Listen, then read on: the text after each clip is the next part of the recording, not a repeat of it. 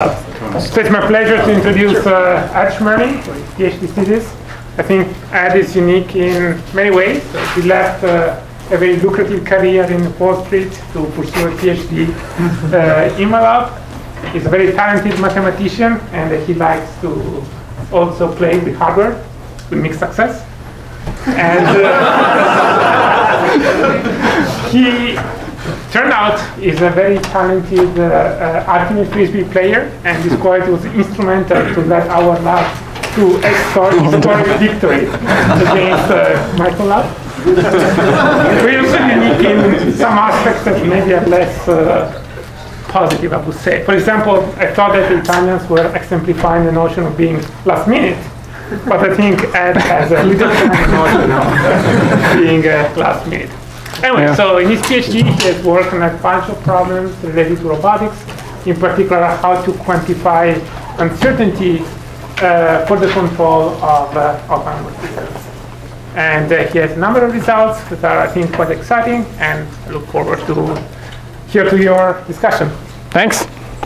Yeah, first I'd like to thank all of you guys for being out here. This is an incredible turnout, especially my mom, flying all the way from Texas to come see me, and my old friend Patrick from middle school actually is also here, but he lives here. He's already here. All right, so the very first thing that I want to say is that it's a fantastic time to be a roboticist. Suddenly everybody wants a piece of what we're doing, and most of you guys know this, that's why you're here probably watching a robotics talk. But robotic vacuum cleaners and animatronic dogs might have been the first exposure for some people to robots in their daily lives, but today everybody wants a selfie drone to capture their adventures, or a self-driving car to liberate them from their boring commute. And really this is awesome. This is happening today. These things are getting launched today, and robots are poised to be pervasive throughout society. And so the question is, are the roboticists ready? Like, am I ready for this? And more importantly than that, are the robots ready? Are the robots ready to think for themselves, out by themselves, out in the real world? And it's kind of a big leap, actually, from where robotics has started. Originally, robotics have been applied on the factory floor. Here you can see a bunch of manufacturing arms welding together, for example, a car chassis. And this planning problem, like this is how the robot is actually thinking for itself, deciding what to do, is can be thought of as pretty abstract. It's more or less just a collision avoidance problem. You need to move around while not intersecting, for example, other robots or the chassis or something like that. And if we want to actually get these cars, self-driving cars, out onto the real road as opposed to just being, confined into a factory floor, the planning problem actually gets a lot more complex. And what do I mean by that? What is the difference really between the manipulator on top and the cars, self-driving cars on the bottom? So I'll say that for a manufacturing arm, it knows that every time the assembly line advances, a chassis will appear right in front of it that needs welding here, here, and here. And it knows that if it moves exactly here, here, and here, it'll be able to get to those welds exactly right on time and with millimeter precision. And this is actually big business. This is like a huge problem. I spoke to a manufacturing manager at Magna, who's the largest auto parts manufacturer that you may have never heard of, but they're an enormous company. And they make all the parts for like your Honda cars or something like that. And so this guy manages a team of 20 engineers trying to get these cycle times, meaning when the assembly line can move forward, down from 27 seconds to 26 seconds, because that actually represents like a 3% increase in productivity. And while that's big business and while that's this whole team's job, where money really is lost is when somebody wanders onto the line. And this is a form of uncertainty that really isn't factored into the planning process, where that's why actually you see all these fences up here by the robot arms.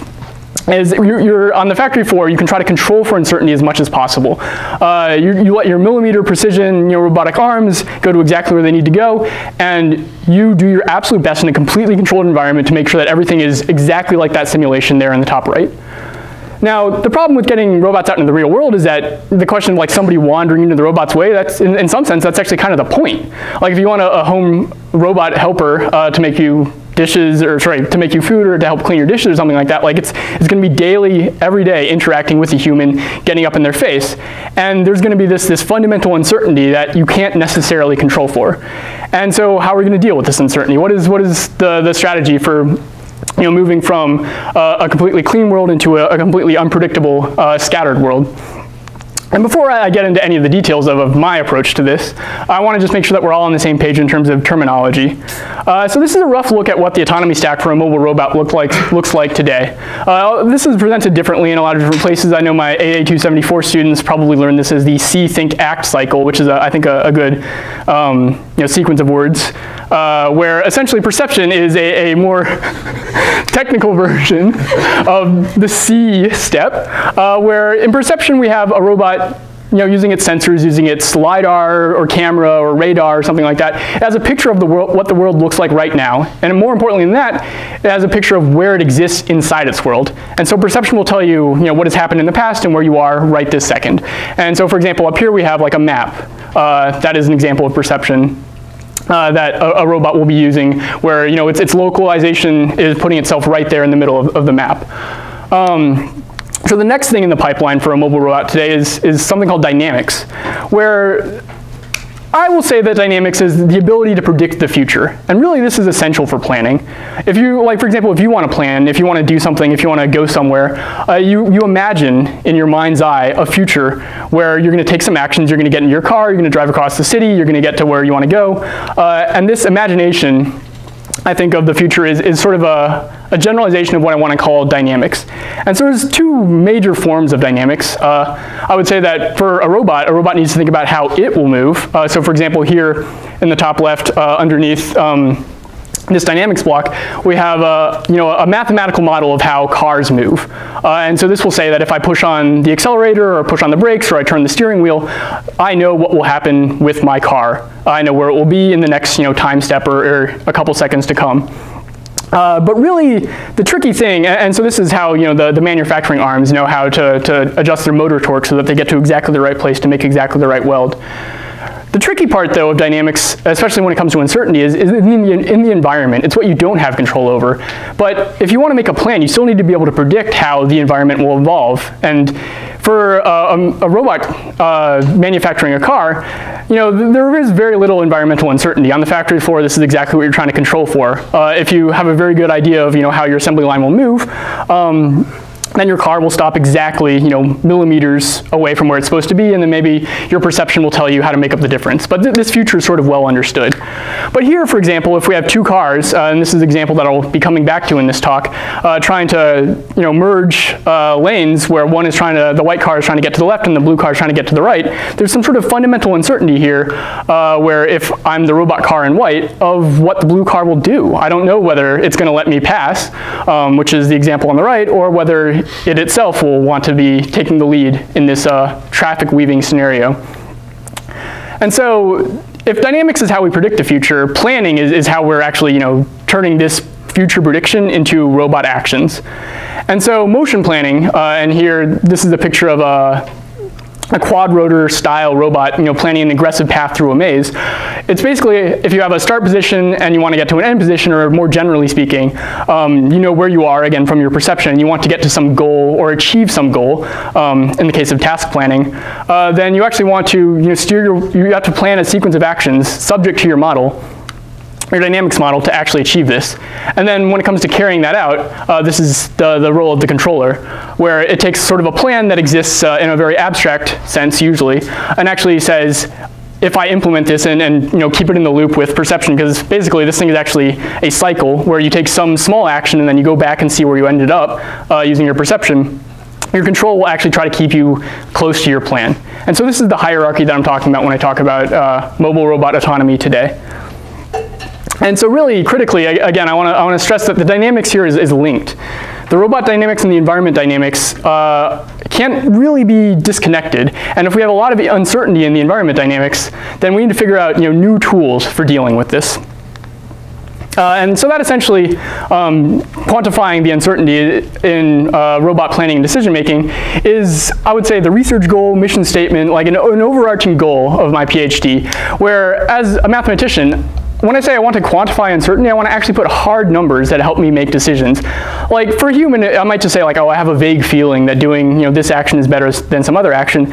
But if I'm a robot and I have algorithms and computer science essentially running in my brain, I'd like to have a number associated with any potential action plan that I can take. And again, this is subject to all 4 of those things that I discussed before. I want to have some good idea of what actions are better than other actions. And I think I've made sort of 3 main contributions, or had 3 main components of my PhD, the first 2 of which I'll summarize here, and then the third one will be the majority of this talk. So I think my first foray into robotics was quantifying the uncertainty in planning algorithm performance. Now concretely what that was is I was establishing convergence rates for randomized planning algorithms. And this is really important because if you make better and better algorithmic choices, you can ensure that your planners will run faster and faster, and this helps you, again, sort of deal with uncertainty. Replanning is the most rudimentary form of dealing with uncertainty. If something that you predicted didn't quite happen, then you can just plan again and deal with that. And so understanding the convergence rates of these algorithms, how long it takes for them to get to a good solution, was a really critical aspect of my first phase of quantifying uncertainty in robot motion planning. And I think my key takeaway there was having a deep understanding of your dynamics is key to implementing efficient planning algorithms. And that's how I got the convergence rate guarantees, is I really thought deeply about the details of how dynamics interact with the planner. The second main phase of my PhD was actually quantifying uncertainty and trajectory plan safety. So let's say that you actually have planned a path, and you say, like, if I have a robot that's going to try to track this path, try to implement it out in the real world subject to noise. For example, I have a plane trying to fly through a forest, and there's a little bit of wind that is something that I couldn't quite predict. I want to know how safe that will actually be. And I think my main takeaway from this aspect of my PhD was that multimodality is really key for making good decisions. And what I mean by multimodality being a critical factor is usually when we think about a robot planning or a robot trying to keep close to a planned path, it has an idea of what sort of the average is. It has a nominal path, or the path that it planned, and its controller tries to keep itself close to that. And so if you think about all the different ways that the robot will go, it'll sort of just look like a big fuzzy tube of trajectories around the plan. But when it comes to quantifying something like safety, which is how often you crash, you're really concerned about like the edges, the sort of not the middle, because if you're driving directly down the middle, presumably your planner has done something safe. But you're really interested in the many different ways, the multiple modes of ways in which that you can crash. And quantifying the relative likelihoods was sort of the mathematical details of that. But I think that already here, this is something that I'm going to touch back upon in the rest of this talk. The idea that these multimodal events, these things that are far away from the average, so to speak, are really what's interesting when it comes to making decisions. And so I'm immensely proud of this work, and I think it represents a sort of large, I think it represents an attack sort of treating the full stack of mobile robot autonomy, especially in the second case, where we really were considering all of planning, dynamics, control, and perception. But the sorts of problems that these quantifying uncertainty approaches can solve are really restricted, in my opinion, to cases where you can deal with the uncertainty at the planning phase. Where if you sort of have a model of your dynamics or your control or your perception, then these are examples, for example, flying a plane through a forest, where if you're just really smart about your planning, you can plan safe paths and say, I'm certifying that this is safe according to my mathematical algorithms. But again, when it comes to more complicated problems, and I'll show you one right now, this is a traffic weaving problem, you're going to have to make some contributions in other areas, I think, of the stack. You can't just say, I have a smarter planner, where in this case, this is right on the US 101, right by the In-N-Out, actually, if you guys have ever driven this. It's a familiar sight, maybe, to some. You have a very short distance, actually, if you're trying to get get onto the highway or off the highway on this on-ramp, off-ramp, to switch places with another car that might be coming in hot right next to you, going exactly the same speed as you. And it's not like a better planner will necessarily help you with this. You actually need some deeper understanding, some modeling that will help you understand what the person next to you might do. And so here, really the key is that you're interacting with a sentient agent. And here, this is going back to my dynamics that I stress so much. The environment here is not just like some wind that you can say, oh, the average wind speed is 5 meters per second in some arbitrary direction. You're interacting with someone smart, and you can't just mathematically model that. Yeah, I saw some shaking of hands there. yeah, you're interacting with the sentient agents. You need some model for how they might act. And really, there's sort of a very tight deadline here too, where actually it's 75 meters, which is about maybe 5 seconds to get on and off this off-ramp, where there's some really critical deadlines too, so you have to be making good decisions. You don't want to just slam on the brakes, because that could be one solution, or jam the accelerator. That is a way to get past somebody else, but if you have a better model, this will allow you to make better decisions and make smoother plans. And so that, to convince you that this is actually sort of a difficult problem, this is an example of a Waymo car trying to do exactly this. Waymo is one of the leaders, if you haven't heard of them, in autonomous driving these days.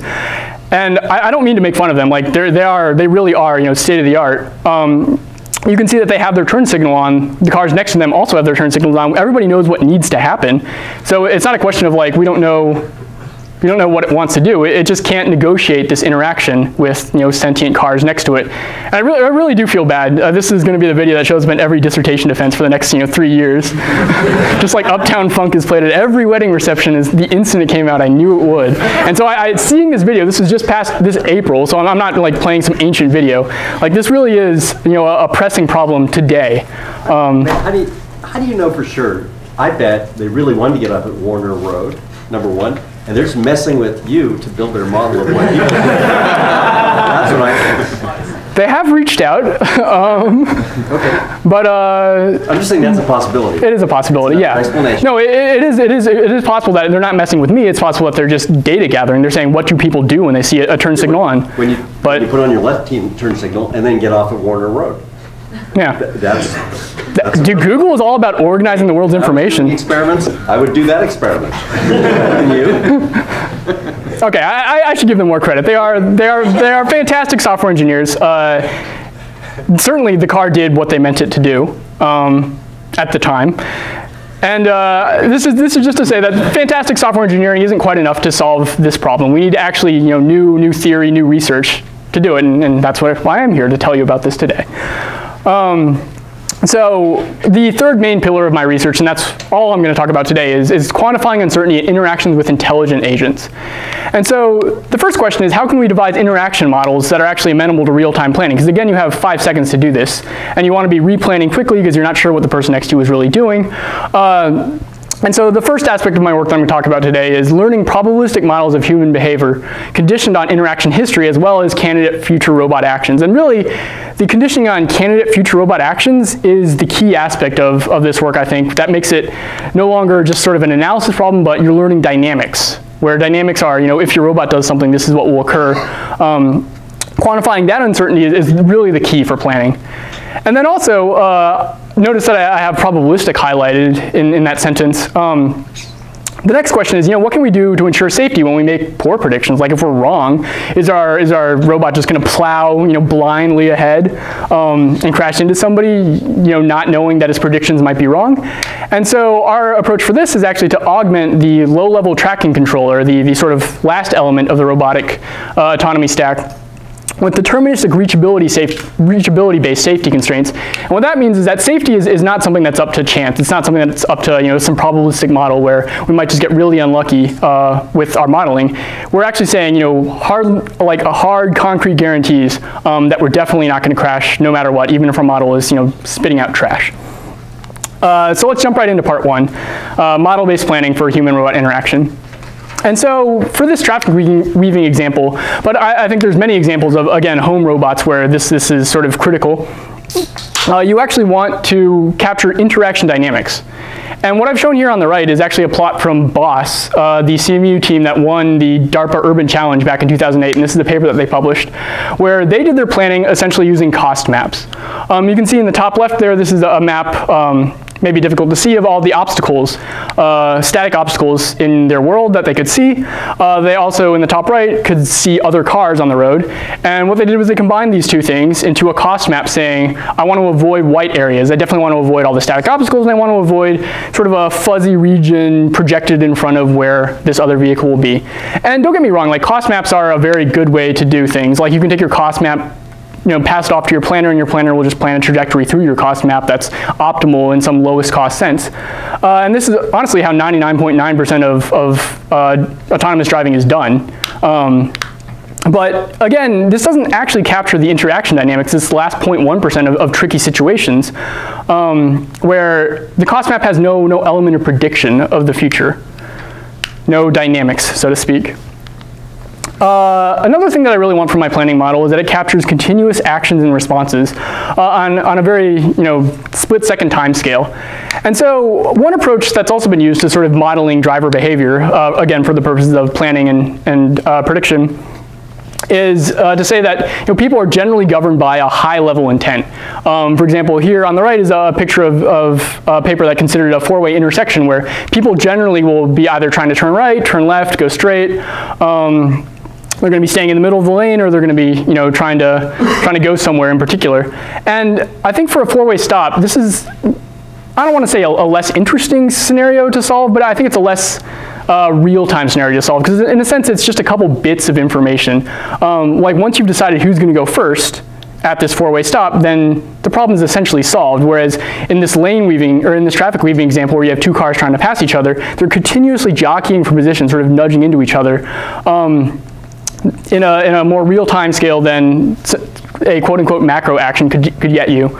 And again, I want to point out that, especially for traffic weaving, usually both cars have their turn signals on, so you know exactly which sort of macro behavior they want to achieve. And it really is the details of the uncertainty and the dynamics that you want to understand in order to do your planning. Next thing I want my planning model to capture is really a good idea of interaction histories. There's been tons of research, and this is Katie Driggs-Campbell, who's a postdoc here at Stanford, in her master's thesis showed that whether you're actually paying attention or you're distracted by your cell phone really affects how you drive. And this is something that you can tell from like data. Like if you're interacting with somebody, you can sort of do a brake check. Or if you tap on the brakes, you can see if the person next to you or behind you is paying attention to what you're doing. And not only that, from interaction history, you should be able to infer things like aggressiveness or passiveness.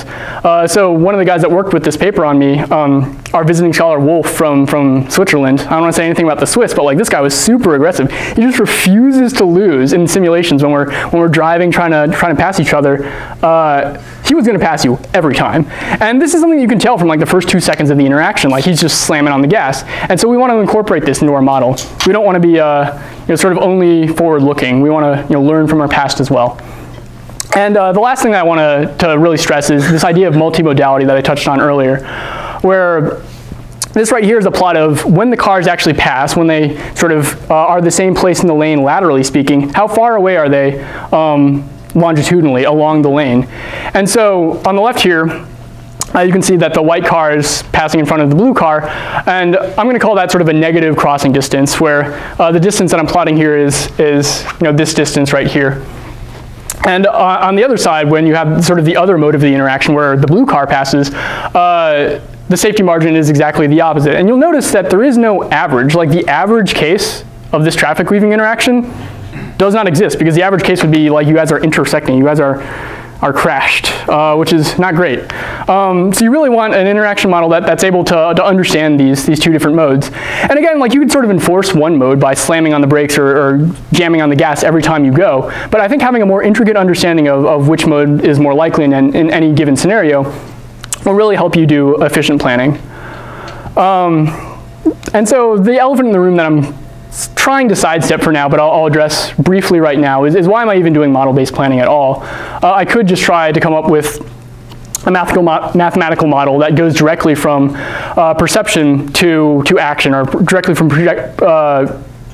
from perception to an action policy.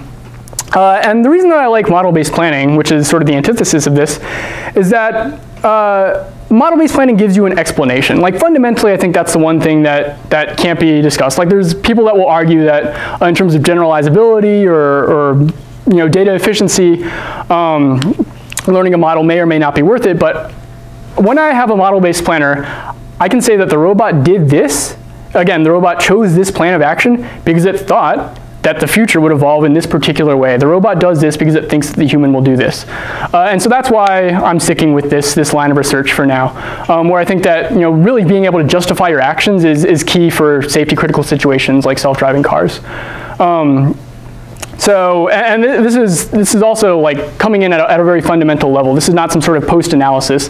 I'm able to, if I see something I don't like, then I'm actually able to change the way I'm doing my planning, or I'm able to change the way that I'm doing my modeling to better, fit these explanations, or rather to make these explanations better in the future. So I'm going to give you the most brute force way to model this.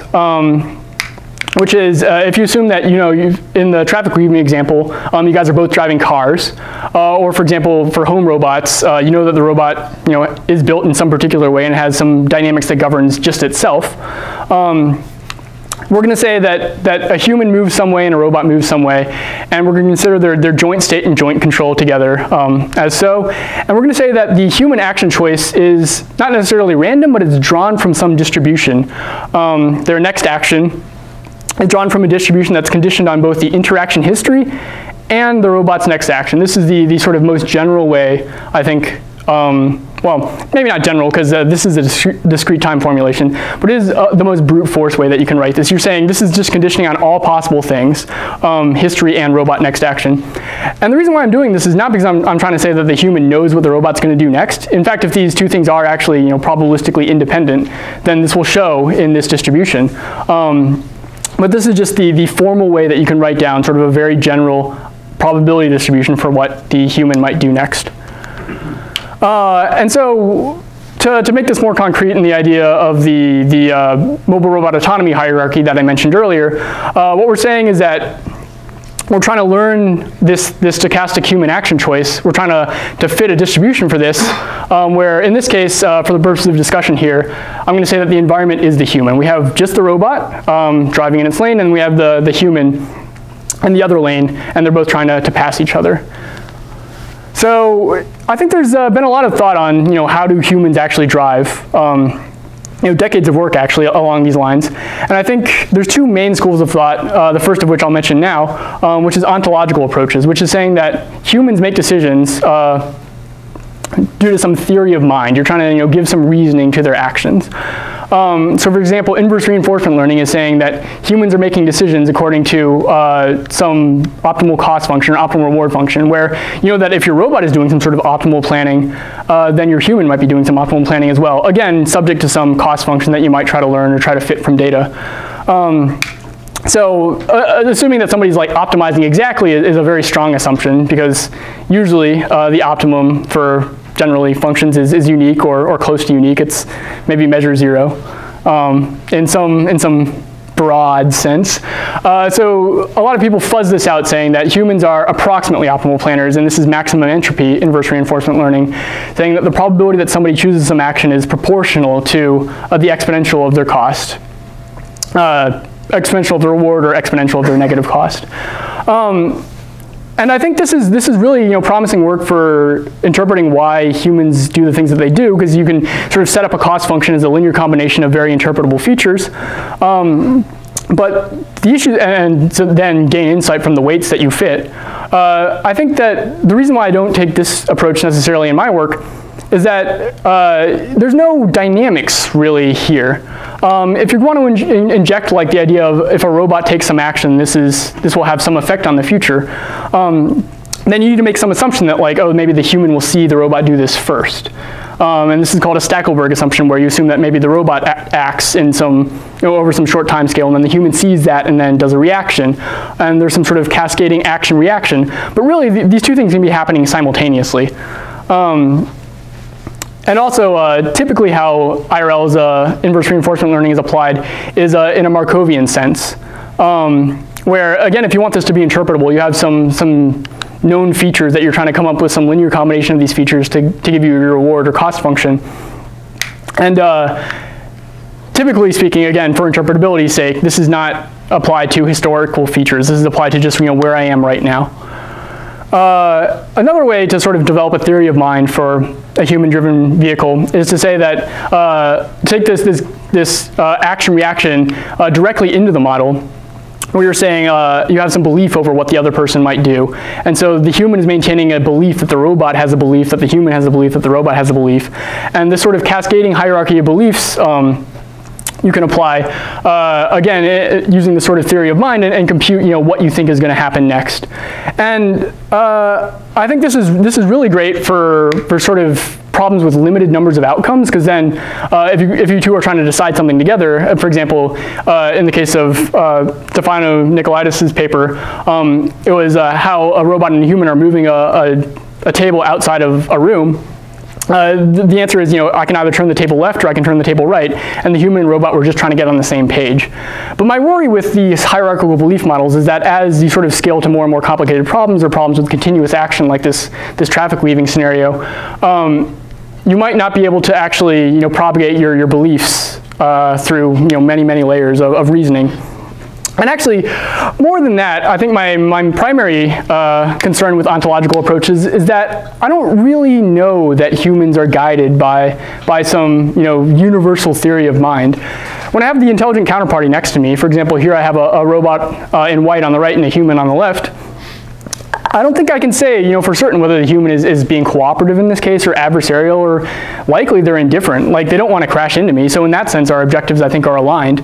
But there's no really saying, what the human is thinking at any given point. Like, humans, I think, generally speaking, you guys would agree, are a bit inscrutable. Like, you never quite know what somebody's thinking, like my committee right now. Yes, and so the actions that I'm taking, I'm giving this talk. No, so for example, if you think about a robot, it has to know that, depending on what action it takes, it's not sure, and this is depending on, you can give it some terms like the human is aggressive or passive or attentive or non-attentive. Really, all that matters is the distribution of what comes out is what the human actually ends up doing, because that's what you will actually use for your planning. And giving it names is comforting and actually very interesting, I think, from a psychological perspective. But from a robot planning perspective, it's actually not essential to give motivation to people's actions. So what I want to say is that interaction here is actually a conversation. This is the motivation for our data-driven approach, where if you think of the robot query on the right here, this white line is being a query, and the human trajectory is being drawn from a set of responses. This actually feels a lot like natural language processing, where they have really, really complicated problems in language, where if I ask Google a question, it might, especially if I ask my phone a question, it has to understand what I'm saying, what question I'm asking, and turn this very complicated piece of data, linguistic data, into an answer or a distribution over answers. And I think the natural language people have come up with great data-driven models for that. And that's what I'm trying to emulate in my work. And I'll call these phenomenological approaches, which is saying, I don't care how the human's making its decisions, it's just doing them somehow, and I want to learn some distribution over them. I would say that existing phenomenological approaches, for example, I mentioned the macro action approach before, where you say that somebody is generating their actions, their low-level actions, through some high-level idea of their policy. They want to turn left or go straight or something like that. And I already mentioned my issues with that. There's also deep neural network-based data-driven approaches, mostly pioneered, I think, actually by Michael's lab. Maybe not pioneered, but popularized by Michael's lab. Or pioneered, I don't know. I'm sorry. What am I doing? Is this an attempt to reduce the uncertainty in the yeah, again here we're learning, typically speaking, policies for human action that don't necessarily include this idea of a robot action. So again, from the robot's perspective, there's no notion of dynamics, and this is really good for analysis. This is really good for propagating like a whole scene of cars together to see what they might do, and this is also really good for directly learning a policy for yourself if you're going to try to imitate, for example, a human policy. But what I really want is to learn dynamics where the robot dynamics are really interlinked with the human dynamics, so that this can be used directly to inform planning.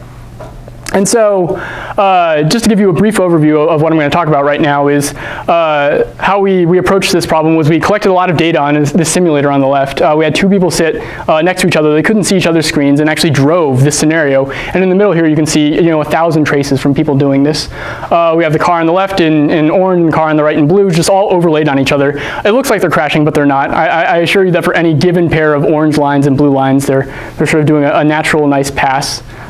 We yelled at them if they tried to crash into each other. So we gathered a lot of data. We try to learn a model from that. We construct a robot policy. and then we actually use human-in-the-loop testing. And this is, again, something that I think is critical, where if I'm going to say that a human is a black box, essentially, I don't know why they're making the decisions that they're making. I can't trust that my learned model is necessarily correct. I have to bring humans back at the very end to sort of generate new data for me to test my policies on. So yeah, that's what we're doing here. We're replacing the human with essentially a black box in this dynamics model. And I think that this is actually just about as principled as you could possibly want. I'll take a stand on this and say that, you know, all a robot, a self-driving car can say is, I took this decision, I did this thing because I thought the human next to me would do this other thing. And the people that say, oh, they did this because they're aggressive, they did this because they're passive, could be true, but I think that really, you know, fundamentally, we're not losing anything in terms of a principled approach by replacing the human with a black box here. So again, to bring back the math, what we really want to learn is the next sequence of human actions. This is on the left, what I'm calling Y here, conditioned on both the interaction history, and so this is how you can get these elements, these things that you correlate with aggressiveness or passiveness, but also critically on the robot's future. And you can actually, using sort of standard probability, break this down as a product of individual draws over human actions. And this sequential product actually reminds me a lot, or reminded me a lot, of a recurrent neural network. And I think this is how, you know, people typically think about in language models also. You're drawing sort of each word of a response, and here you're drawing each action, each little micro action, 1/10 of a second action from a human, conditioned on actually previous human actions. And so remember these colors because they're going to appear on the next slide. So we also ensure capacity for multimodality, which I mentioned was an extremely important aspect of this scenario, through adding a latent variable, where if we're trying to learn the probability of y given x, we're actually going to say that it's going to be realized as a sum over z of conditioning on an additional, fake injected latent variable. And I don't think this is quite the same thing as injecting a notion of aggressiveness or passiveness or something like that that you've hand-tuned. If I'm allowing my model to sort of artificially identify clusters of behaviors, this actually helps me improve my fit in terms of probabilistic likelihood. But it also then does still add sort of a grounded form of interpretability in the sense that it's grounded actually in the data. The other way that we achieve multimodality is through a Gaussian mixture model on the output, which is actually the purple stuff over there, where we express that as a mixture which says that if I'm say sticking with some particular z, where the z is them trying to pass or something like that, the human is trying to pass. So there's many ways that they can achieve this, where they might be accelerating for half a second or accelerating for 3/4 of a second. And within this behavior, there's actually many modes of how that can occur as well. And so this all leads to the beautiful picture that you have in front of you here, where we are fitting directly from data a generative model of human action distributions conditioned on the joint interaction history and the candidate autonomous driver future action sequence. And so right here on the left, we have a recurrent neural network that summarizes, because it can be variable length, the history into a single vector that says this is kind of a belief state over what this history means. Same thing for the robot future, where we're summarizing that as well. And the conditional variational autoencoder is just a way to actually train the probability distribution that I sort of outlined above according to maximum likelihood. So it's a fancy name, but for those of you that have taken statistics but haven't really delved deeply into deep neural networks, you can just say that I'm trying to fit this mixture of Gaussian mixture models using essentially just maximum likelihood. And in the decoder here on the right, as I mentioned, we have Gaussian mixture models for drawing each individual human action, and that informs the next human action as well. Where if I know that somebody's accelerating for the first 3 time steps, then they will probably continue accelerating or go to nothing. They're unlikely to go directly from accelerating as hard as possible to instantly braking as hard as possible unless they think they've messed up. And so critically, I think this is a computational aspect of this model, is that this model is very efficiently samplable. You can just sort of give it inputs of a trajectory history, from actually driving out on the car. You're observing what you're doing, you're observing what the human next to you is doing. and you have a candidate action in mind, for planning purposes, you think, oh, I might do this next. And you can just sort of feed that in the left and get answers right out the right. And these things can be sampled in parallel, and this is, again, really great for planning, where I don't have to be doing any sort of iterative method. I can just draw samples directly to help me estimate the quality of a particular robot future action. And so let's see how this actually works. I'm going to show you the fully trained version. This is a plot here of longitudinal acceleration, where I like to think of cars as having sort of two main actions. There's the steering wheel, and then there's the accelerator or the brake. But really, most of the action, it turns out, in traffic weaving is this longitudinal jockeying for position. So as you can imagine, once the cars sort of disambiguate themselves longitudinally, then they can cross freely. And that's sort of a less interesting thing from a probabilistic modeling perspective. So here, this is a plot of interaction history. On the left, I'm going to show you a couple of these where the dashed blue line is what the robot is thinking about doing. And then all these little lines down here are samples from this future human action sequence. And these samples are going to be colored differently according to which latent behavior mode the neural network decided that they belong to. So here, we can see that if the robot plans a hard acceleration, that's the dashed blue line here, we're thinking about jamming on the gas for a little bit, we think that the human is likely to decelerate or possibly maintain speed. And that's saying it's likely that they're going to let me pass, although it's by no means actually certain. For example, if you're driving against my buddy Wolf, he will be one of those small lines on the top. And if we plan to mush the brakes for a second or two, we actually think that it's likely, our model predicts that it's likely that the human will accelerate or maintain speed, and that's, largely speaking, this light blue mode that you see up here. Most of the samples are from that. And if the robot plans to wait and see, and this is actually sort of the most interesting case, if we wait and see, then it's likely we predict that the human will actually be the person to make the first move, where there's sort of two equal modes in light blue and in orange on the bottom. The human might either decelerate, accelerate, or they could also be waiting and seeing, and that's the big fat line in the middle as well. And so to convince you, again, more numerically that our model is actually good, I'm saying if we take away these different aspects of multimodality that we tried to bake directly into the model, if we take away, for example, the latent variable, or we take away the Gaussian mixture model in the output, we see these different sort of prediction responses in these three graphs here, where if we get rid of the latent variable, then of course all of our predictions come from the same mode, the same green mode in the middle. And you lose interpretability, and it actually turns out you slightly lose a little bit on the evaluation metrics, where this negative log likelihood is something that we want to be as low as possible. This indicates our goodness of fit. And actually, if we get rid of the Gaussian mixture model on the decoder output, we really lose a lot in terms of the evaluation metric. And that's because without this multimodal, low-level output, you lose the ability to have sharp predictions, where usually when people are driving, at least we found, they're putting their foot on the gas and then taking it off, or they're tapping the brakes. There is no sort of linear ramping. People aren't, well, robots,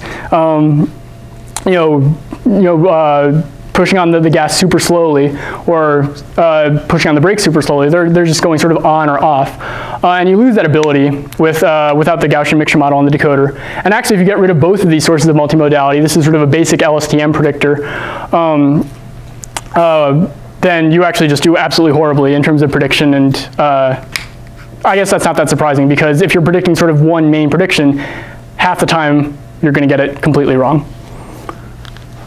Okay, so that's our plan for the model. When it comes to actually constructing a policy, what should the robot actually do? Again, we're considering candidate future actions. We're considering a tree of possibilities for the things that we might try to do. And from our model, we're drawing likely responses that we think the human might apply. And we build an action tree that's actually dependent on the robot's current state. And that's what we see here, depending on whether my velocity is forward, slightly left in the lane, because this is a sideways lane, or slightly right in the lane. This tree of actions looks a little bit different depending on where I am. But basically, we have a tree of 4,000 different possible actions, and we apply hindsight optimization, which is not the most state-of-the-art form of planning under uncertainty, but I think it does a really good job of capturing proactive behavior, where the idea of hindsight optimization is you sample a bunch of scenarios, you sort of fix possible responses and say, like, if I knew that this response was coming, then this is a good action to take. Where here we're sampling 32 different scenarios, saying on average, if I wait a little bit, the human will sort of show their cards, they're going to show whether they want to go forward or backwards, and this allows us to achieve our lane change with minimal control effort expended, because they're doing the work to get past me or behind me. And this is one of the things that's in the robot's cost function when it's evaluating these different scenarios. We have a collision avoidance penalty, a control effort penalty, a lane change incentive, which is the robot does want to end up switching lanes. And we have something I call a disambiguation incentive, which is essentially an approximate look ahead saying that the situation that I want to end up in is where instead of the two cars being next to each other or the car behind being faster than the car in front so that these two cars will sort of pass each other and draw level, I actually want the car in front to be moving faster and the car behind to be moving slower. And if I get into one of those situations, then my robot is rewarded if it thinks that this might happen. So this is 100,000 samples, but we just, again, the advantage of applying this particular both modeling scheme and decision-making scheme is that we can just parallelize the whole thing entirely and actually get replanning every 0.3 seconds, which is decently fast, actually. And we can see that in human-in-the-loop testing, and here this is going to be showing the human is going to be, the videos that I'm going to show are going to be focused on the human in blue, because a human actually sitting in front of a wheel with gas pedals in front of them. We're going to see that here, this is sort of our predictions, our live predictions of longitudinal acceleration integrated into longitudinal velocity up there. And these are the actual positional predictions displayed on the side and bottom here. We can see that the robot actually decides here, like, oh, the human's not going to make a move, so I better go ahead. Here, the human accelerates and the robot decides, oh, then I think I should probably slow down. And here, the robot actually proactively nudges in, the brake lights weren't working in this particular simulation yet, causing, though, the human to brake. And that actually causes a smooth negotiation of the scenario, which is awesome. Our model is actually being used to plan intelligent policies, which would be great until disaster occurs. Why did this happen? So this happened rarely, but this is a case where our human car just drove directly into the robot car, or vice versa. It's not really clear who's at fault here. But I will say that reasons why this can occur is that replanning at 3 Hertz every 0.3 seconds is ultimately too slow to ensure safety. If somebody next to you sort of twitches over and starts to drive into you, 0.3 seconds later they're on you. And so we're going to need something faster than this. And also, incorporating collision avoidance as a penalty, because it was just one of 4 terms that I mentioned, can actually cause conflicting objectives. Like, it's really not clear how to ensure that collision avoidance is really like the #1 thing if you're just mushing everything together into one big linear combination of reward. So that brings me to part 2 of my talk, is what happens when my prediction gets it wrong. Because clearly here, the robot did not think that the human was going to crash into it, because that never occurs in, for example, the data set. And what can we do at the far right of our control stack on the control end to ensure that crashes never occur? And so this, again, is a problem that's been studied a lot in the literature, of how we can prevent autonomous vehicle collisions, where I think sort of the most basic possible thing is, again, to use cost maps, these cost maps that I mentioned before, where you just say, this is a region where I don't want to go. For example, here, I don't want to go right behind another car because they might brake and then they're going to cause a crash. So I'm going to plan a path that sort of avoids these unsafe regions. But again, here there's no notion of interaction, or sorry, no notion of coupled dynamics, where it's not clear that anything that you're doing is necessarily getting incorporated into the safety assurance. So something that's really been inspirational for our work, actually, is a paper by Matt and co. With the DDL, which is including collision avoidance as actually a controller constraint. And so this is, I think, a much more dynamically aware thing to do, than to just draw potential fields and try to draw like a path that avoids them. Where actually here, if you're replanning, in this case, 100 times a second, and saying, I'm only allowing myself to think of paths that lie in this collision-free tube, here avoiding these obstacles, then we can sort of have a strong guarantee that we're never going to actually hit these things. And so this is really great, but this work so far only exists for static obstacles. You're planning controls where you're avoiding, where you're saying that my controller will exist within this tube defined by static obstacles. And so the next thing that I think that has really inspired our work is the idea of reachability. Where reachability, I like to think of as sort of a dynamics-aware potential field or a dynamics-aware cost map, where if you're really thinking about what system you've got going on. For example, here on the left we have a paper from Mo Chen, our postdoc, saying that if you know that you're driving a bicycle, then you know exactly which states you don't want to get into, because these are states that could lead to possible collisions, and I'll discuss that more in just a second. Typically, these reachability-based methods have been applied in an online switching context, where on the right here we have a quadrotor trying to learn how to fly an up and down trajectory. And here we had a safety controller stepping in to save the quad every time it gets too low, to ensure that, and this is based on a notion of the quadrotor's dynamics. So we have a reachability controller stepping in, taking over from the learning-based controller in order to ensure safety. But again, this is not really ideal in our case because, for example, here we're trying to track some sort of nominal trajectory. In Matt's paper, we're tracking a trajectory down the middle of the road and only avoiding obstacles as necessary, whereas switching to like a be safe at all cost controller is maybe a little bit excessive, as we'll see. So to give you an idea of what reachability is, reachability, I think, for most people when they think about the term reachability, would be forward reachability, where you project the states of all possible places the human car can be in the future, and just say, I want to avoid any of these possible places. But it turns out this gets way too conservative. Like the places that the human car can be, even over a second or two, grows into this huge cone because they could be turning right or left or whatever. And if we're just going to try to avoid that, then this is, I think, a little bit too restrictive for you to actually get anything done. Quickly enough, the whole road will just be crossed out with a keep out zone. So what we're doing in this work is we're applying backward reachability, which is a more closed loop notion of safety, where you're allowing for the possibility that in the future, depending on what actually occurs, you'll be able to take action to avoid collision. So here, the keep out zone is a much smaller area region around the human car, where I'm just imagining that if the human were to swerve, I could swerve too. And really this is the motivating idea for this work, where I think I've said before that if there's a car next to me and they decide to swerve into me, then I'm instantly toast. Well, that's not true. If there's an open field to the right of me and I have a computer sort of controlling my actions, the instant I see them swerve, I could swerve too and avoid them. And so this is the idea of closed loop safety, where I'm just sort of keeping in my back pocket this potential for safety. And so this is something that most of us apply on the road.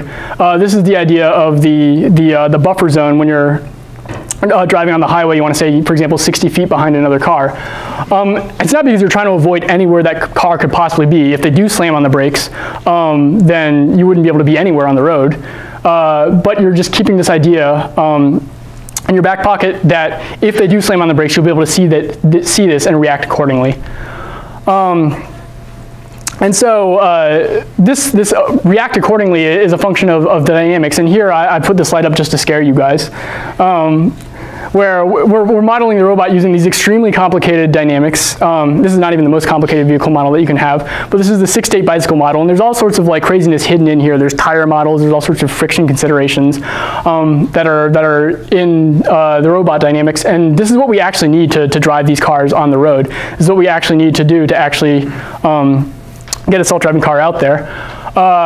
And we're modeling the human dynamics using a slightly more simplified model, not the bicycle model. I'll call it the dynamically extended simple car model, where essentially we're allowing the human, since we don't quite know what they're doing, to accelerate arbitrarily forward and backwards, and then also turn arbitrarily.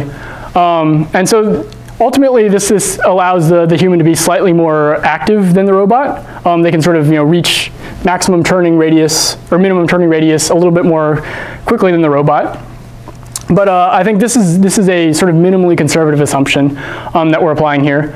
And what we do with reachability is we combine these two into relative dynamics, and oh my god, it's gotten even more complicated.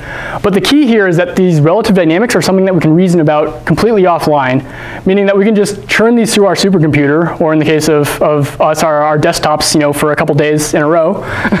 And after churning them through our supercomputer, we actually arrive at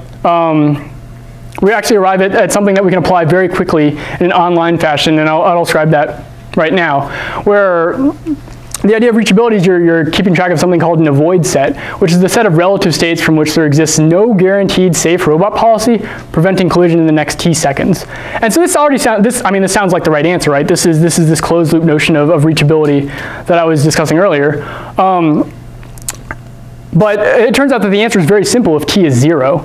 The set of states where you can't avoid collision in the next 0 seconds is the states where you're already colliding. And this is why it's called backward reachability. You just work backwards from this using knowledge of your dynamics to say, under optimal disturbances, under optimal somebody trying to crash into me, then there's still safe paths for me to take to avoid collision in the future.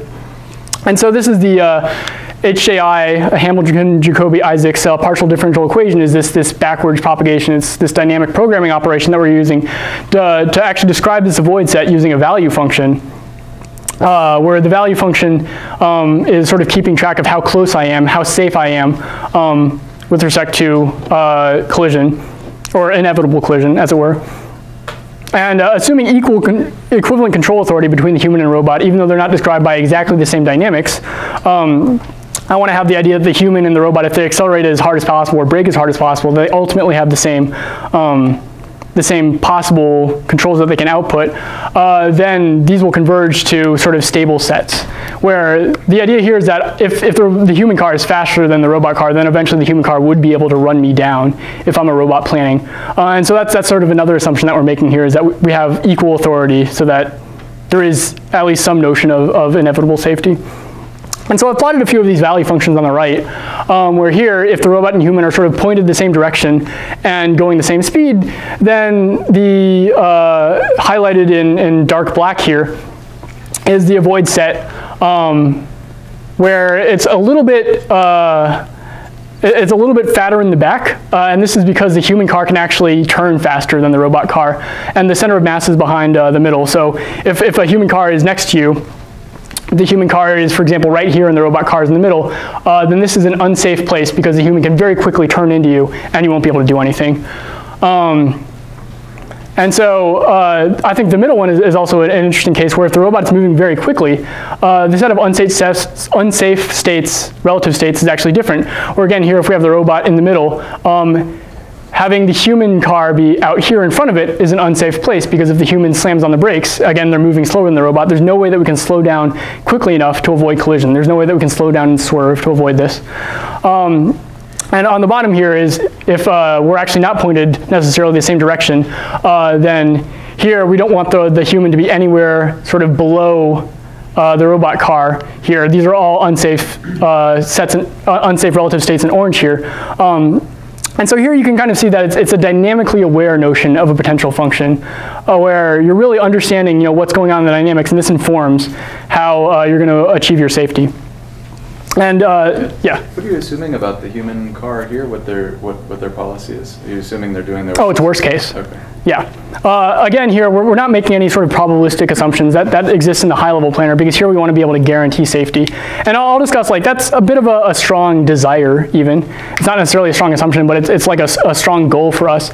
But really, this is important. Where, for example, if we're out there at the test track, guaranteeing safety is something that we need to do because we only have one test vehicle. And so then we can make a... there are other considerations as well. I want to point out that the safety is number one priority. Yeah, and human life. And so here I've only plotted a couple of these sets, but really this is a very complicated thing. Our relative state is 7-dimensional actually, and so even though I'm plotting just a couple slices of this is dynamically aware in a very, very complex way that's boiled down all of this super complicated dynamics, including tire frictions and all sorts of wild stuff, into essentially just stay out of this area. So let's actually see what this looks like on the track. This is Thunder Hill, my home away from home, a little bit over the past year, where we're actually trying to put this on, again, a research vehicle that I mentioned, X1, where this is not really a traffic weaving case, but if I try, scrubbing in different directions, you can see the shape of the avoid set really changes over time. And so what this plot is here is the green is sort of the start of the lane weaving interaction, traffic weaving interaction. The red is where I'd like to finish it by. It's sort of, you can think of it as the cutoff of the highway. You're either getting to the in and out or you're not. The main green line here is the nominal trajectory, the trajectory that we want the red car, which is the robot car, to follow, which is color-coded by speed. So green here is, or sort of yellowish green, is sort of average speed. And the green car here is a human car, which is, for right now, controlled just by me on either a handheld controller or a wheel and pedals. Because still I'm not ready to put this out into the real world with 2 physical vehicles. So again, like I was saying, typically the way that this is applied is as soon as you get into the avoid set, the way that you're doing this dynamic programming, the way that you're propagating this PDE is you're computing optimal control actions this whole time. And so what you can do is as soon as you hit the avoid set, you say like, oh, a disturbance has occurred that is putting me in danger. Let me take the optimal action to avoid it. And so what does this look like? As soon as we touch it, even slightly, I'll show that again.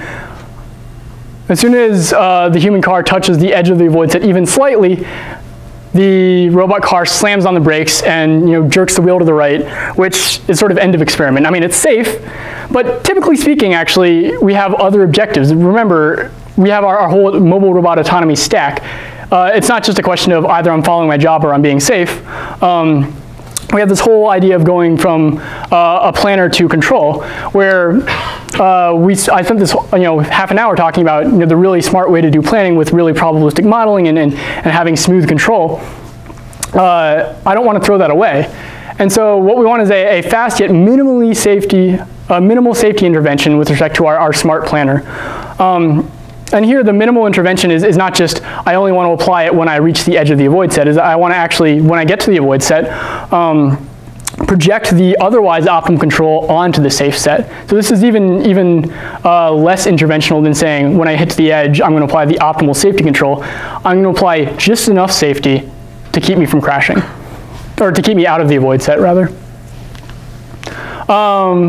And so generally speaking, this can be computationally intensive. This avoid set is non-convex. And so then saying I want to have my next control lie inside, put me in my next step inside this avoid set is sort of a hard thing to do. But what we do is we linearize it.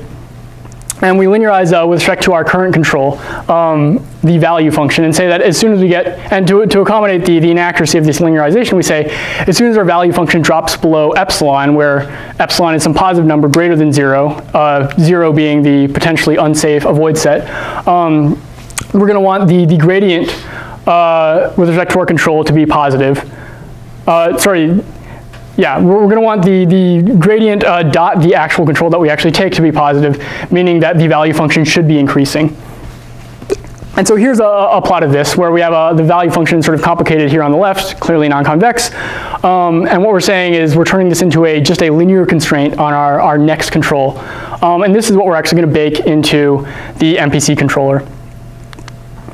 And so this is it in its full generality. I want to say that essentially none of this is new except for this instantaneous interaction safety constraint, where what we're doing is we're applying a form of sequential quadratic programming. I'll call it lazy sequential quadratic programming because it's actually a minor miracle due to the work of Stephen Boyd and his collaborators to allow us to solve these quadratic programs 100 times a second. So we're just augmenting this control problem over the actions that we want to take over the next couple seconds. We're augmenting this with this one constraint on our next action. And so this is sort of a dynamically aware potential function that's keeping us safe here.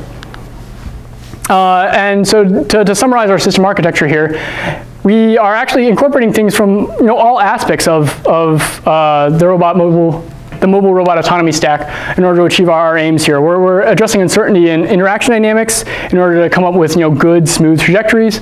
We're integrating in the control and dynamics-aware constraint to keep us safe.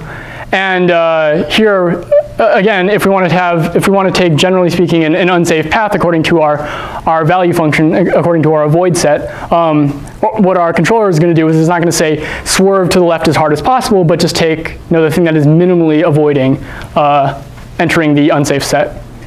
So how does this actually work? Here we can see these first two cases are going to be just completely nominal operation. The avoid set never actually touches the human car, where, again, we have this buffer zone around the robot. And you can see here, like, the predictions of the human car are generally pretty decent. That's what we have splayed out in this cone in front of the human car. But here is a case, let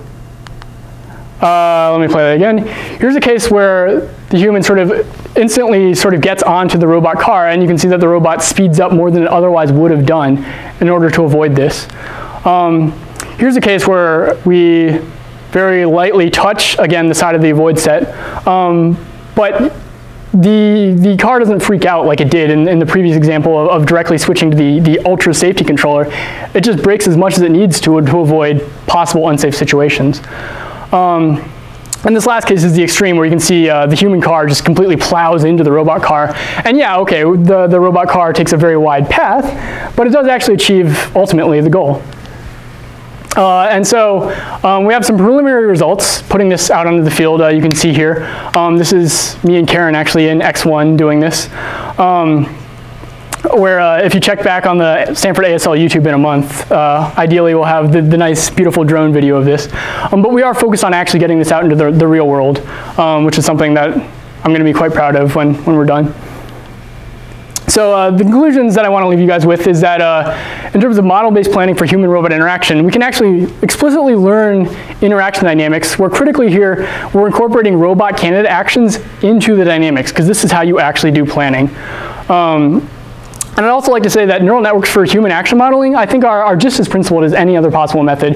You're encapsulating all the crazy uncertainty into sort of a black boxy function approximator, but I don't think that you're necessarily losing anything by doing that. In terms of the reachability constrained safe tracking controller, I like the idea that safety can be imposed as a hard constraint, while minimally impacting the performance of this smart controller that you work so hard on. This minimal impact is really key, where you never want to give up until you absolutely must. And so I think we showed that doing this projection of the optimal control onto the safe set is doing that. In terms of future research directions, obviously concrete next steps are something that I didn't mention quantifying how well this ultimately does, because I think for that you need sort of a large user study. Again, I said the only way that you can test this is with humans in the loop. That I think would require a decent amount of effort, but would potentially gain a lot of insight on how to design our models and controllers. Scaling to more agents is something that's important as well, and Boris has actually looked at that, where if I don't want to have just 2 cars interacting, but I want to have 3 or 4 or more cars interacting, then intelligently figuring out interaction dynamics models for that is, again, essential to having a robot plan in those scenarios. But along those lines, I actually think that an open research question that's really interesting is what portion of the environment dynamics should actually be modeled as interactive? Again, like I was saying, 99.9% of self-driving cars plan just using a cost map. And I think that this, to incorporate my work most instantaneously, if I wanted to get this on the road tomorrow, I would say identify the cases where you think that you're doing a pairwise interaction with somebody, because ultimately that's probably what it is. And I think Boris's work is also along these lines, identifying what are the critical connections, what are the critical sources of interaction, where you actually need to learn a very detailed dynamics model versus the other pieces where you can just say, oh, I want to forward propagate some prediction without all this multimodality and reactivity. And also something that's essential is how to use reachability in cases where safety cannot actually be guaranteed. I like to think that out on the test track, the world is our oyster. We have infinite tarmac to swerve into if we must. But I think that a common criticism of this style of work is if you're just boxed in, if you have cars all around you or you have a barrier on your right, what are you going to do? Like, you're going to say that there's just no possible completely guaranteed safe action, right? But I think that reachability is still useful as a sort of coordinate system. The value function gradient, I think can be used as a way of thinking about, in a sort of dumb way, what is safe. Where your smart way is like actually doing some deep probabilistic prediction of how humans might act. But I think that the value function gives you some insight there as well, that you could possibly still apply at this 100 Hertz safety guaranteeing level.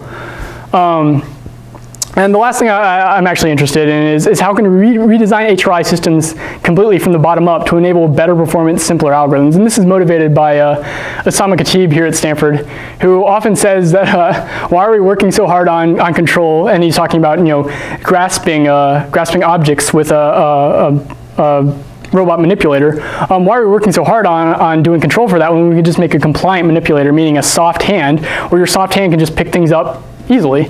And so I think this is actually an extremely relevant question. Like, how can we redesign our system so that we don't have to go through all this effort of multimodal modeling and really clever ideas, where I think that using these tools, using these frameworks that I developed, you're able to quantify the effects of this. Where if you change something about your dynamics or you change something about your modeling and take different data associated with that, you can actually say, this is how my planning and control will measurably change. So with that, I'd like to thank, first of all, my committee.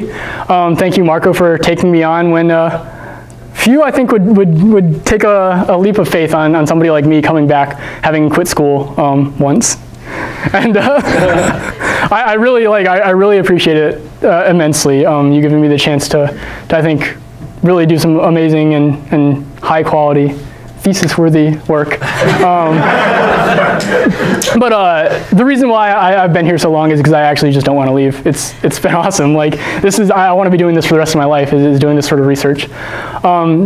Thank you, Mac, for just providing such quality students. Like, I know that we haven't interacted that much personally, but like Zijan and Mingyu, like, they are on the X1 team with me, and they really know what they're doing, and they've been incredible help to me.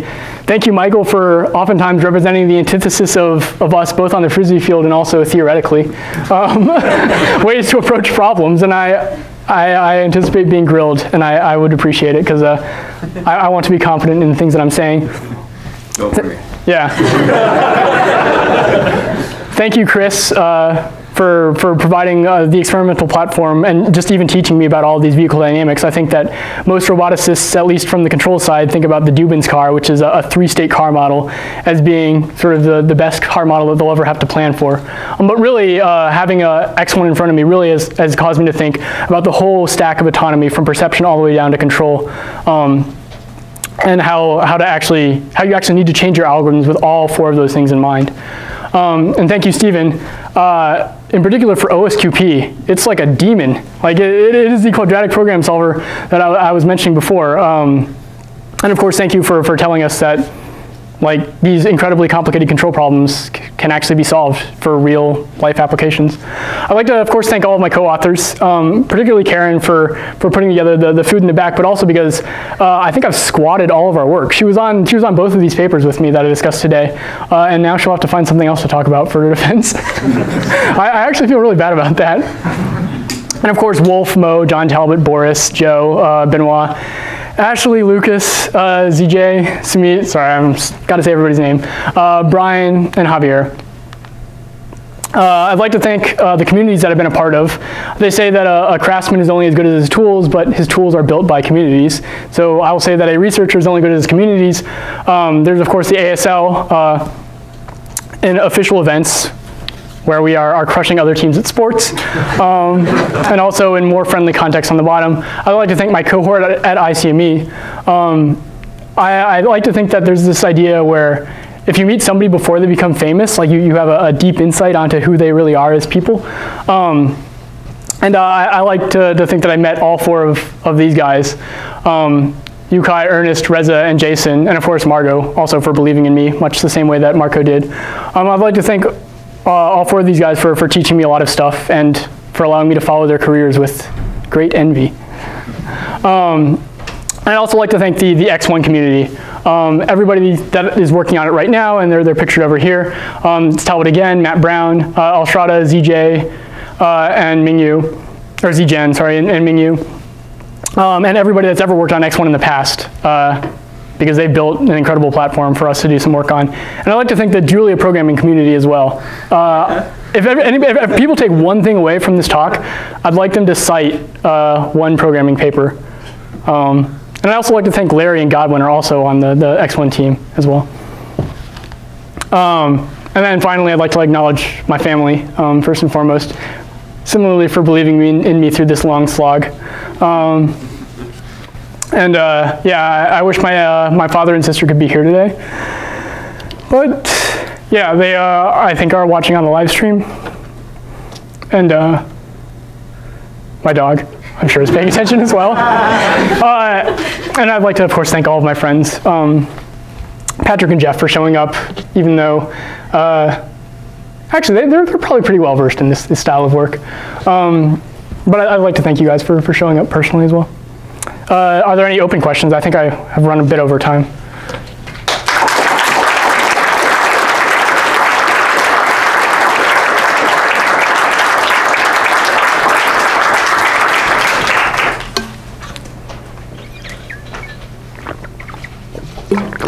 Yeah. So when you're training the variational autoencoder to capture uncertainty, does it capture the epistemic uncertainty of having finite data and not capturing everything you could possibly see? No, I mean that is a huge question. And it's a question even of data cleaning. I think I briefly mentioned that we yelled at people if they played the simulator too much like a video game. But of course, some of that crept in as well. I think our motivation in this work is that people are instrumenting, self-driving car companies are instrumenting huge fleets of cars out there and gathering huge amounts of data. And again, what I'm trying to do here with the high-level planner is achieve a good level of performance in the average case. And I think this is something that you can, given sufficient data, you can actually claim to do pretty well. Where here the average case is going to be a smooth transition where somebody is kind of trying to pay attention to you and has their interests aligned with yours. I mean, if you have somebody that's actually being crazy, they could just track you exactly.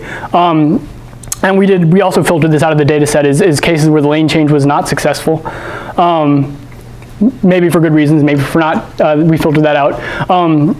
But we explicitly trained only on successes because we want to have sort of a different controller, not necessarily step in, but a different controller maintain, or a different part of the autonomy stack maintain safety when we're surprised.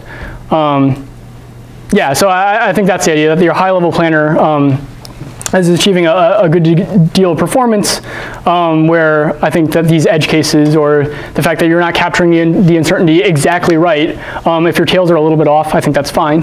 And then your tails are being addressed here by our safety controller.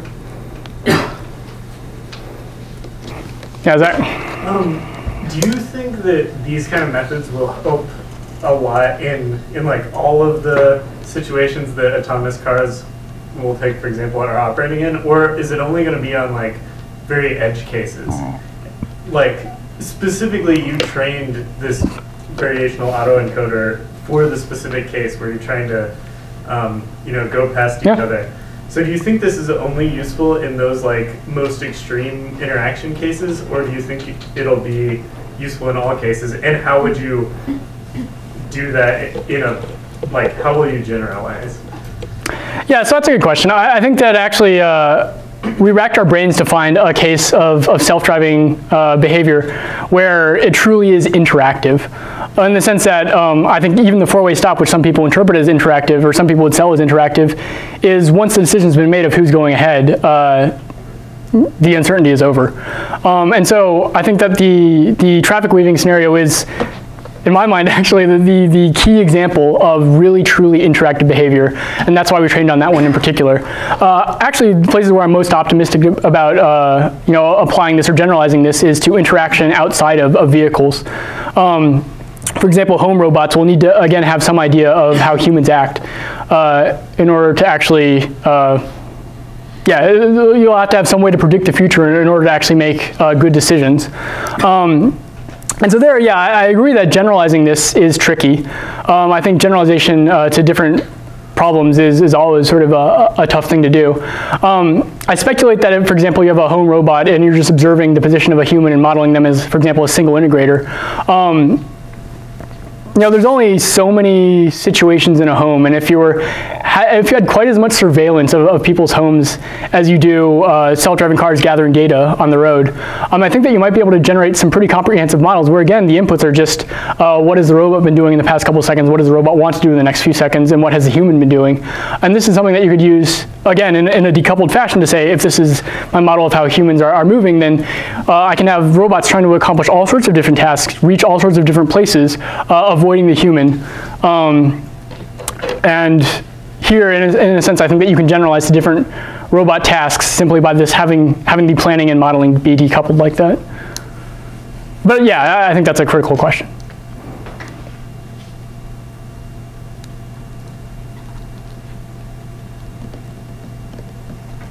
All right, I have a Sweet. question. For your safety constraint in the HAO, in the NPC problem, is there a reason why you only enforce the constraint for the first immediate action and not for like an extended duration that would guide you out of the epsilon region? Yeah, so I did gloss over that. We actually apply it for the next 300th of a second. Why 3? Because to do it too much longer makes your quadratic program a little bit too complicated to solve, at least on the computers that we're using. Why not 1? It is true that there's definitely a lot of things that we're not quite modeling here. Like, even though I said that we have a really complicated 6-state bicycle model, and we're combining that with a simple car model into a full 7-dimensional relative state, which for those of you that don't know is very complicated for reachability. Reachability is usually applied on 3 or 4-dimensional systems. What am I saying? Yeah, so this 7-state model actually doesn't capture everything. It doesn't capture slew rates, or the idea that when you press on the brakes, there's actually it takes time for the fluid in the cylinders to compress, and actually, there's a time delay for this action to appear. And so, similarly to adding this epsilon tolerance on your linearization of your value function, you do want to actually keep your constraint active for the next couple time steps. But strictly speaking, mathematically speaking, you would only need to do it for the next one to say that my next state does not lie inside the unsafe set. And of course, there's also inaccuracies brought about by linearization. Even if my dynamics were even if my nonlinear dynamics were exactly describing how the car moves, by turning it into a quadratic program, I am linearizing the aerodynamics. But yes, that is a idea that we do use. And tuning that exactly and doing some math on that, I think would also be an interesting future research project. John? I'm wondering how well your planner generalizes to some different merging geometries, and if you have to retrain for every new geometry. That is a great question. So I will tell you that we actually kind of already did, in the sense that the data that we trained on, you could see from the video, looked like it was at highway speed. And it was about a 4 or 5 second interaction, so that when we took 1,000 trials, people wouldn't get too bored. Even though we swapped people out, but they did get very bored. And so when we're actually putting this on X1, we're scaling the time by a factor of 1/2 or 2/3. And so that has the effect of scaling your acceleration by the time scaling factor squared. So if you slow things down by a factor of 1/2, your accelerations are actually quartered. And so that actually makes things kind of difficult to see and interpret from like both the human and the robot side. And also, we're lowering the speed, obviously, as well, because we don't want to be moving at 60 miles per hour in a test.